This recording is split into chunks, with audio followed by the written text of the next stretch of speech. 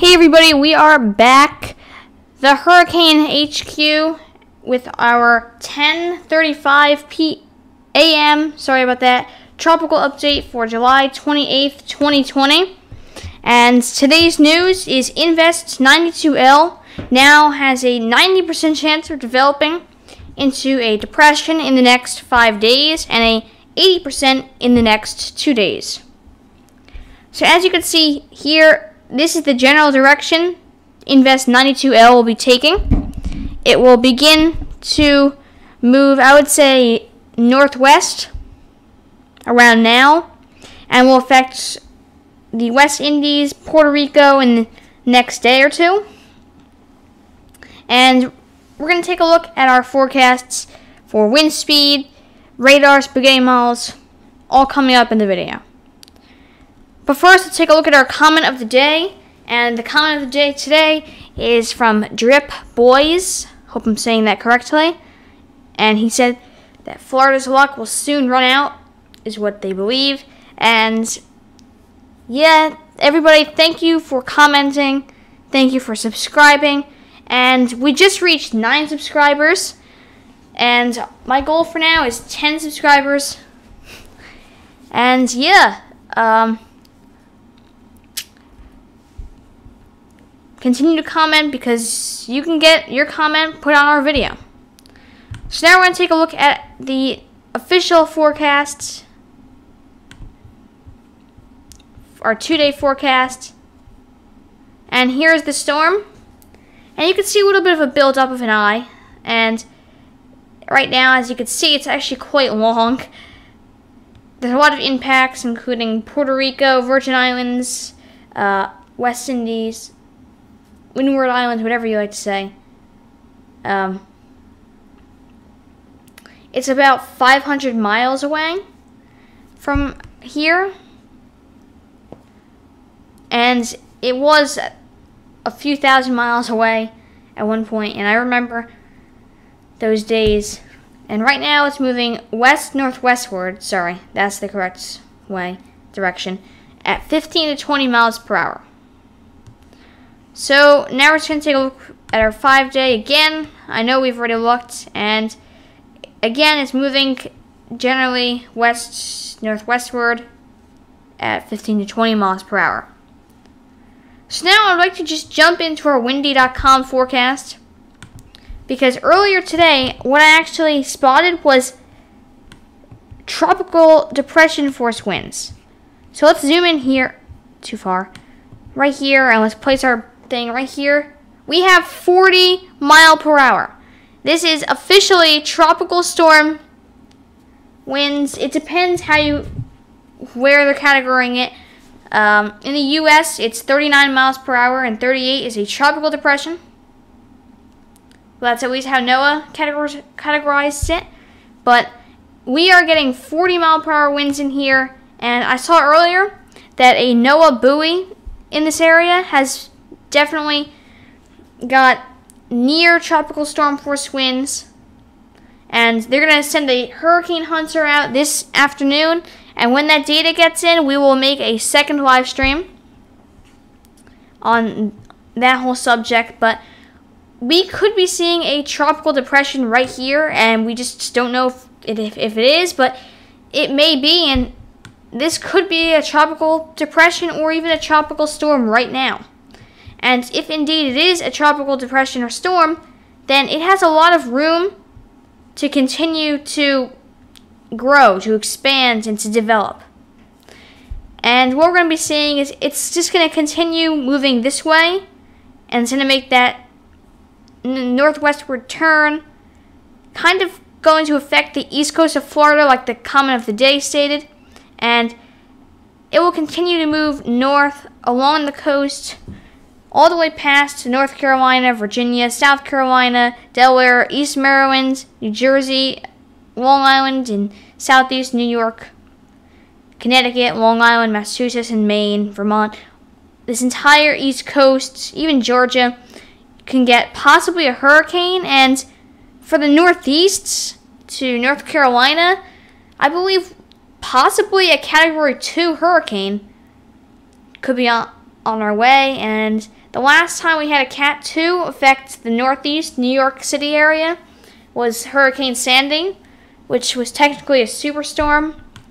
And the last time we had a storm affect the Northeast in general was Tropical Storm Faye earlier this year.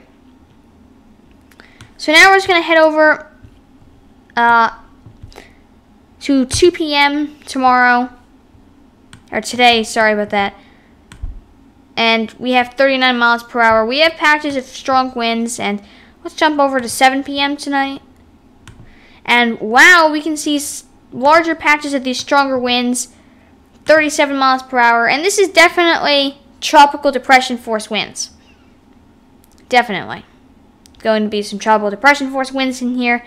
So we have to watch this very carefully because it has a lot of room to develop over the next few days into the next week.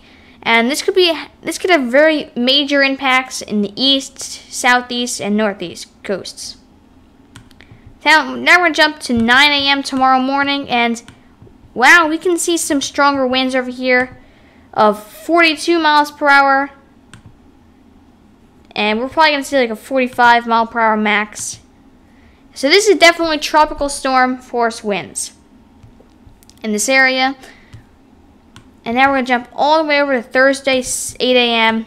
And wow, we can definitely see these winds starting to pick up. We can see 44 miles per hour. And that's kind of like the darkest shade. But let's head over to 2 p.m. And now we can see a lot of that purple. The wind speeds will definitely be increasing. 47. Let's go to 12 a.m. Interesting. But we can definitely see 44 miles per hour, 40. Let's jump to 7 a.m. Friday. Again, in the 40s. 4 p.m. Friday. 47. I would say like 50s a max. And you can actually start seeing that eye, very defined eye, by now. Let's jump all the way to 2 a.m. Saturday. Actually, it didn't move that much. And, whoa. 8 a.m. Sunday, and for some reason it disappears. It disappears over here, and for some reason windy.com is just showing it disappear right here and not heading up here. It shows it just here, it just shows it just dying off. I'm not sure what happens. I'm not sure what windy.com is saying, but most likely it's going to head up here towards east coast of Florida, Georgia, South Carolina, North Carolina, Virginia, etc. The entire east coast, and even parts of Canada could get, like another comment said, a weak tropical storm or a tropical depression. And again, now we're just going to look for an eye. Again, we can't really see much of an eye around here, but we could see a little bit more buildup than there was yesterday. A little bit more circulation that we can see. And so now we're going to jump right over to our page of models here. And here's one of our spaghetti models. Seems to not be loading. 1 second. Alright, we'll come back to this model later, but let's head over to Tropical Tidbits. Here's our global hurricane models, and as you can see, this pink one actually brings it right by the Jersey Shore, Maryland, North Carolina, and that's quite interesting. And a lot of them actually bring it into Florida, which is also quite worrying. I think Florida had enough storms for the decade, but here's the, I believe the GFS. The GFS actually moved a little bit more east than it originally was going to be. But over here is maybe the strongest part. We could see some red from 980 to 970. And we could even see like 960 in some parts down here. So we could see some strengthening. And we could see a major storm. Not exactly Cat 3 plus, but possibly a Category 2 or Category 1 storm. And now we're going to jump over to the Canadian model. And for the first time, I think the Canadian model is actually right. I said that yesterday too. it actually shows it mostly going in the same way as the GFS and European model goes.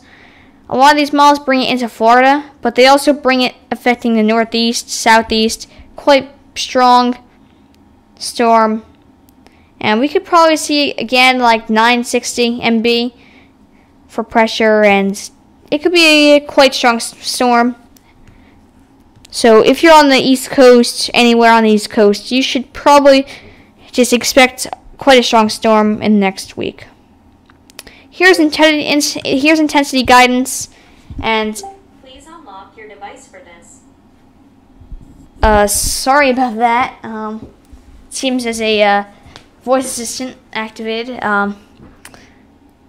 But most of the models show it entering tropical storm status, and it actually might already be tropical storm status. As this model is showing, it's already in tropical storm, the green, most likely. We still haven't got confirmation yet, but I believe the hurricane hunters will be lifting off shortly. I'm not sure exactly in the time, but let's take a look at our different models. Here's 00Z. These mostly show it staying in tropical storm. These ones show it actually entering Cat 1, a few of them, and let's try 12Z. Again, a lot of these show it going into the Category 1 status, and here's 18Z. And this one, say all of them make it mostly to tropical storm status. I'm not sure why it's saying it starts at 25 miles per hour, but oh, this is not even miles per, this is KT, kilometers. But you can mostly see it's going to head up here, and it has a possibility to be major. Here's our infrared satellite. And, okay. Oh, come on. This has been happening recently. I'm not sure if this is caused by a bad internet connection or anything. It's supposed to be a loop, though. Well,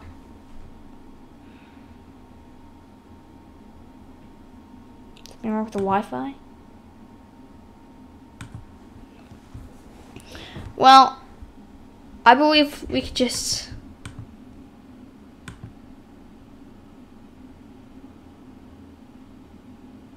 Alright, here we go.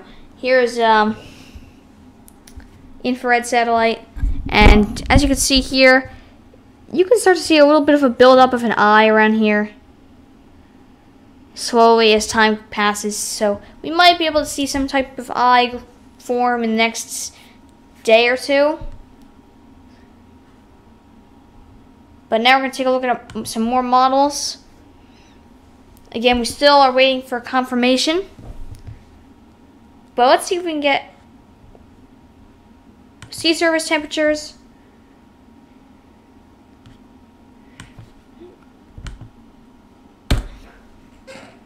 I'm not sure what's happening here. It's loading. I'm really sorry about all the problems here. For some reason, I think the internet's kind of not really working correctly. Here's our... Wow, this is annoying. Let's refresh. Huh.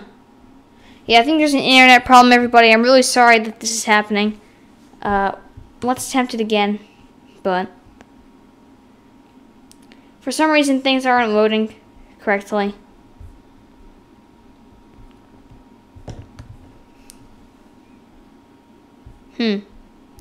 Here's atmospheric moisture. Yeah, this is getting quite annoying. I'm sorry, everybody who's watching this. I guess this is a problem with being live. I don't want to disconnect from the Wi-Fi, though, because I don't want to end the live stream. This is still going, right? Yeah, I'm really sorry, everybody. I guess this is not loading. It says it's...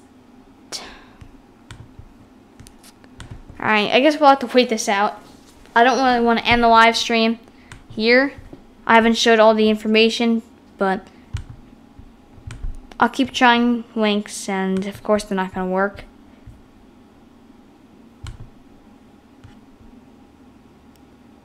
I guess I just go to the websites that they're featured on. For example, here's Tropical Tidbits. It's running fine. Well, I guess this is a good time to look at our Hurricane HQ forecast. And as you can see here, this red cone is our impacts area. And just I have to say, but just don't use this to make decisions. Use the official info. This is just to help you understand the official info. So our predictions is that the main... Can I move this? Oh. The main... This is getting really annoying. The main impacts will be in this red cone. Sorry that this thing's acting up. But as you can see down where the X is to the left of it, this cone is the impact zone. I kind of shortened it. It's not only going to enter the Gulf, but East Florida, Georgia, South Carolina, North Carolina, Virginia, East Maryland, Delaware, New Jersey, Southeast New York, Connecticut, Rhode Island, Maine, Massachusetts, Vermont. All these areas, you could expect some impacts. And it really depends if the storm develops into something stronger. It may not develop, like a lot of models are showing it stay weak in a tropical storm or hurricane, but our predictions is that it will most likely get to a Category 2 as it hits around here. And there's actually a patch of warm water right around here, which probably should help increase the development right around here. We could see a Category 1, Category 2, and possibly a Category 3 for the Northeast to North Carolina area, but Cat 3 is kind of unlikely. Now let's take a look at our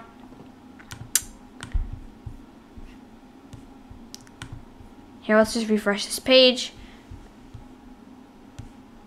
I would like to show the map of the wind shear. And it's not going to work, of course.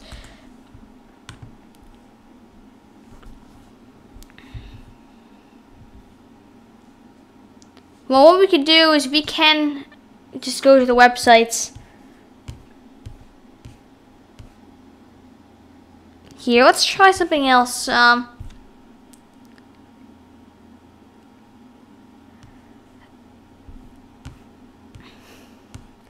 Alright, yeah, this is not going to work. Yeah, we're just going to head to the websites because this is really having problems. Spectrum News. Alright, let's try baynews9.com. We could just visit the websites. Oh no. Well, I think the entire browser is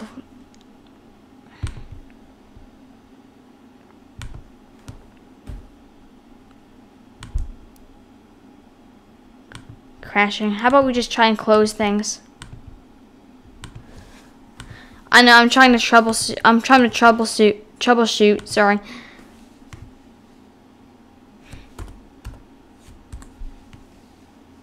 Oh, come on.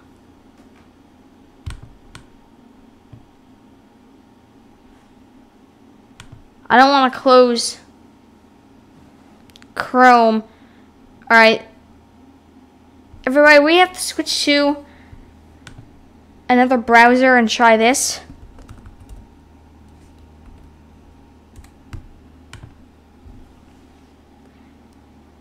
I believe this should work.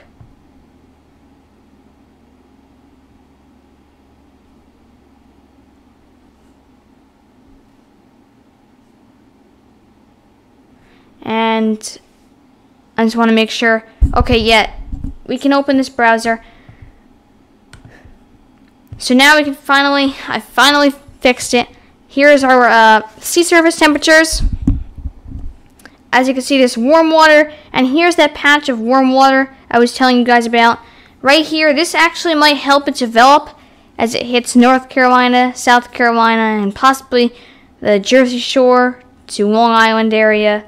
This might help it increase its strength just a little bit. Maybe it'll help it get past Category 2 status. I'm not sure. But what I believe is most likely going to become a hurricane somewhere around here between Florida and the West Indies.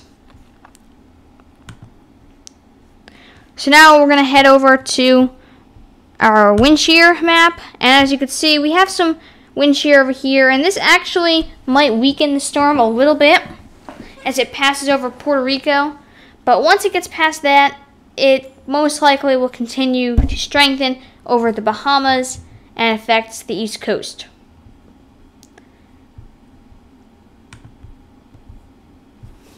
We also have another map to show you. 1 second. Yes, here's the atmospheric moisture. And, okay. So there's a few things actually causing it to be a bit more dry over here. I believe one factor is the Saharan dust currently passing over here. It's coming from over here, and it can span over here, so you can see some dry spots, but at least the air is still moist on this map scale, so it shouldn't affect it too much, but it might weaken it just a little bit. And if you'd like, we could take a look at the Saharan dust map.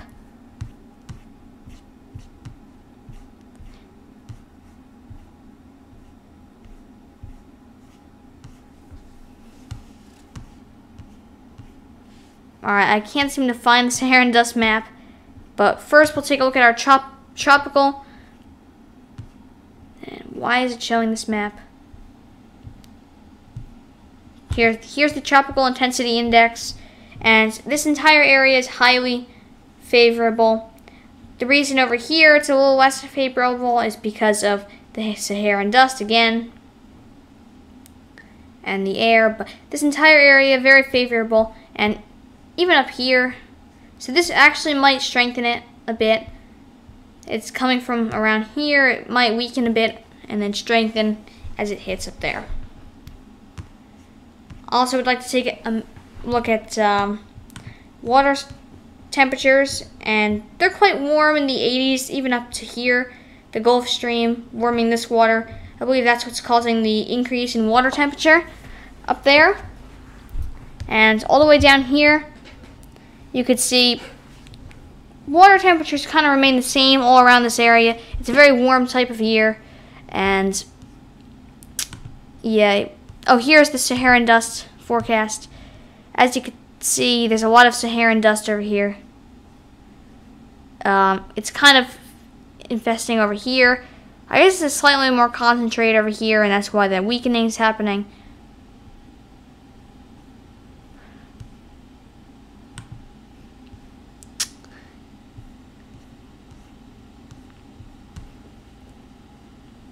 And we'll take a look at our forecast tracks for August, since we are just about to enter August. And this is kind of like where the storm will be in this area, and it will come over here, and it's likely to hit the East Coast in all these areas. So we have a high chance of it actually developing and continuing to grow and develop even more. And here's our hurricane models, and we're around August 1st. So we're starting to peak up the large hill. Of course, the top is September. And I guess I can't click on this, but this is the Saffir-Simpson wind scale. And tropical depression is 0 to 38 miles per hour. Tropical storm, actually, I don't see why this is. It's not considered a tropical depression. I believe it's only 38, but tropical storm, it's 39 to 73 miles per hour. And we're actually past that, according to windy.com. And all it needs to do is get to 74 miles per hour to become a Category 1 hurricane, and then it doesn't take much after that to really get to a Category 2. Although it getting to a Cat 3 is a little bit low, and it's kind of unexpected.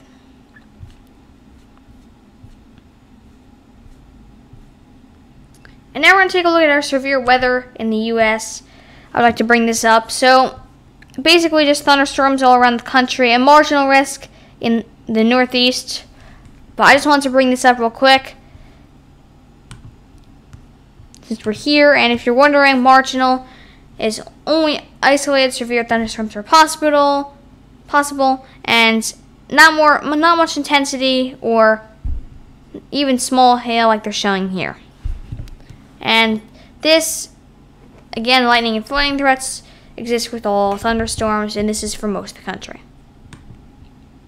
Now we're going to take a look at the Atlantic Basin, and you could see a bit of an eye starting to form right here. Right now it's a big mess, but you could start to see the eye kind of form, and that's what the National Hurricane Center is looking for, to really consider this a 90% chance in the next 2 days. Right now it's only an 80% chance, but they will most likely increase it to 90 once we see that more of an eye formation. And let's head over to windy.com. And again, down here, we're going to take a look at our wind speeds, and we can start to see a bit of rotation around here. We're seeing, it looks like this is the eye around here. And if we zoom in, we can see rotation right around here. So finally, we have located the eye. After 2 days of not seeing one, we finally see it. And like we said earlier, we have wind speeds of, and it's in knots, but of course it's in knots. I don't really understand that knots as much, but I believe this is the exact same color as over 38 miles per hour. And that's what we're seeing. So now we're going to jump over to our NOAA Hurricane Center. Check on the status of that. Okay, so breaking news now. Invest 92L becomes potential tropical cyclone 9 as of 11 a.m. today, about 1 minute ago, and the formation potential is high, 80% chance in the next 2 days and a 90% chance in the next 5 days, and it's still, the eye is not as defined as they would like, but we have maximum sustained winds of 35 knots or 40 miles per hour, which is officially tropical storm status. The only reason it's not a tropical storm looks like it is because that eye is not as defined and it's not as clear, but most likely in the next few hours we will see that, and when the storm is considered either a tropical depression or tropical storm, we will make a new live stream only for that. But now it's potential tropical cyclone 9, and that's what we will refer to it as of 11 a.m. today. It's currently moving 23 miles per hour west, and it's going to most likely make that northwestward turn in the next day or two, and it speed up a little bit since it's 23 miles per hour. And again, it's spinning maximum sustained winds at 35 knots or 40 miles per hour. And it looks like this is the only storm in the Atlantic right now, but we will now refer to it as potential tropical cyclone 9. Now we're going to head back over to Mike's weather page, and as you can see, potential, and it now does not have the development area because it officially has developed, and now it will begin to head northwestward.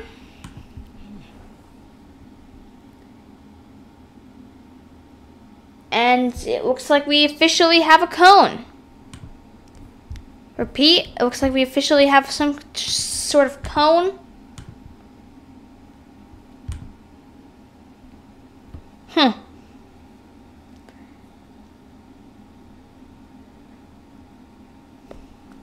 So it looks like we have some sort of cone right up. Of course, this definitely can change. We'll head over to NOAA's official page right now and see if it does have a cone available on here, which it does. So officially has a cone. So far, it doesn't show a hurricane coming up. It shows it's staying as a tropical storm until it hits here, and we'll have to see if it decides to hit Florida or continue on that northeast turn. Right now, it looks like tropical storm warnings are currently issued for Puerto Rico and the West Indies Islands. Current wind extent is tropical storm force around this area of the Atlantic, and let's head to the full forecast. The question is, will it tilt into Florida or will it tilt this way into the northeast? Let's get our arrival times of winds, and as you can see, all the way by here, we'll have Friday 8 p.m. is when we'll be getting these storms up here, or the winds up here, and as you can see, Friday 8 a.m., Thursday 8 p.m., and continuing, and we can start getting winds in the West Indies by tomorrow at 2 a.m. Now let's take a look at the earliest, or the most likely, and again, very similar forecast, Saturday 8 p.m. by Florida. Here's the wind speed probability for tropical storm force winds, and as you can see over here, there's a high chance of 60 to 90% chance. Right here, there's a 100% chance because it is currently creating that right now.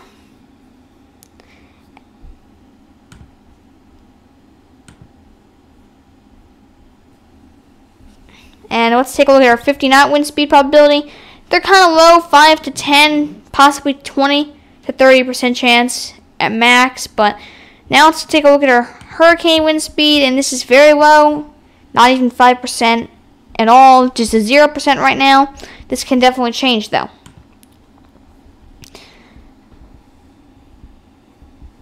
So let's take a look at our warnings cone. This is the interactive map, and yeah, it's heading this way. As you can see, we have tropical storm warnings currently in effect for these islands over here. So if you're in these areas, prepare now, follow what the warnings say. If they order you to evacuate because of storm surge, do so. And we'll have to watch it for the Florida. We have to watch, and especially the east to northeast, because if this storm does change the cone and does start to head into the Atlantic Ocean, then this could be a serious problem for not only the southeast but also the northeast, and even parts of Canada could get, again, a weak tropical storm to a tropical depression like one of our comments stated. Now we're going to take a look at our spaghetti models again at Tropical Tidbits, and you can see these models do show it entering Florida, but it most likely will come back out into the water. And right here is our heavy water, so it might come out as a tropical storm and develop into a hurricane possibly. And this may affect North Carolina and even parts of the Northeast. We've seen this year recently with Hurricane Hannah developed very rapidly into a Category 1 hurricane, and it was not even expected to become anything close to a hurricane, really only a weak tropical storm, and it developed very quickly in a very small amount of water, and it wasn't even as warm as it could be now. So this is a serious concern, and we have to watch this very closely to make sure nothing goes unpredicted. And here is our GFS model showing it head all the way over here, and there's high possibility, even if it does enter Florida, it will come right back out and follow up the East Coast. Now here's the Canadian model, and it looks like so far the cone is taking it into the Canadian model's way, and it's taking it right through Florida, up the coast, and most likely going to do a lot of damage along the coast if it does become a hurricane. And again, some of the models do show it entering hurricane status and some don't. we'll have to see in the next few days, and we have to watch this very closely. Here's 0Z. Here's 06.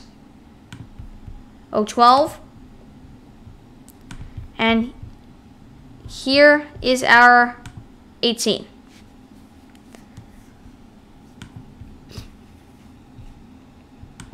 Again, we'll have to watch this a lot. We have to pay attention to this because this can be our next major storm. And I think I'm going to end the video here. But our next update will be out before 7 p.m. tonight.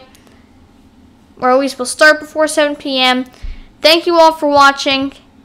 And again, one more time, we're going to take a look at our model here. Again, it may affect Florida, but will most likely not affect the Gulf as much. Maybe heavy waves, high surf, but this cone is still valid because it may affect east to central Florida. And again, here's our comment of the day. And thank you all for watching. And we'll see you in the next video. And make sure you comment below. And yeah. What do you think? Will it become a hurricane or remain as a tropical storm? And do you think it'll affect the Northeast? Comment below. Anything to add, change, anything I could do to make the video better? Comment below. Comment anything you would like to comment, anything. Just, I'll listen to all the things you have to say. Anything to make the channel better. And thank you for watching, and we'll see you in the next one.